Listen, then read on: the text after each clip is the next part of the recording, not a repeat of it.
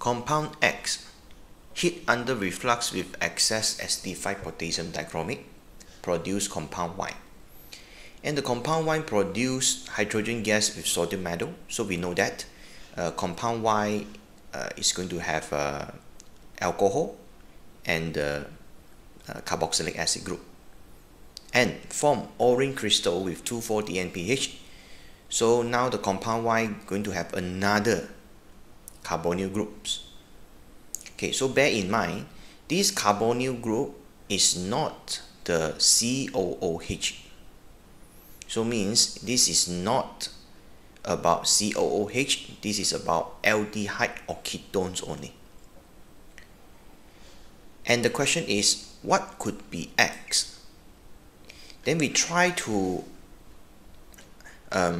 let this compound to oxidize and see what it will form.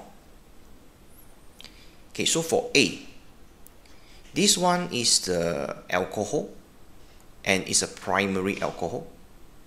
So after oxidation, it will form COOH. And this is secondary alcohol. After oxidation, it will form ketones here. Okay, so this one is actually fit the description just now, because the Y can means this is a product. The product after oxidation, okay, it can react with the sodium metal and form H2 gas. So means it's going to have either alcohol or COOH. This compound has carboxylic acid group and it has a ketone group, which will form the the orange precipitate, okay, with 2,4-DNPH. So means A is the answer.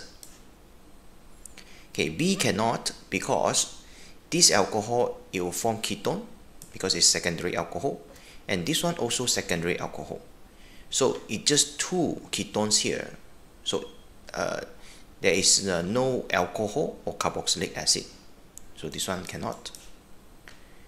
Okay, this one for the compound in C, this is the tertiary alcohol. This one cannot be oxidized. This one is primary. It will form COOH later.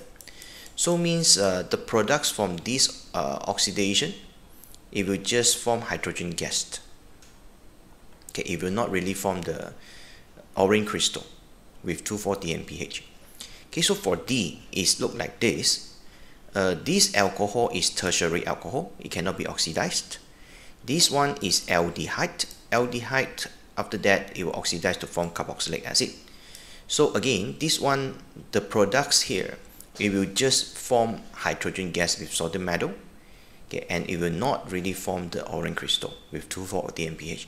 So answer confirmed is A. Okay, that's all. Thank you.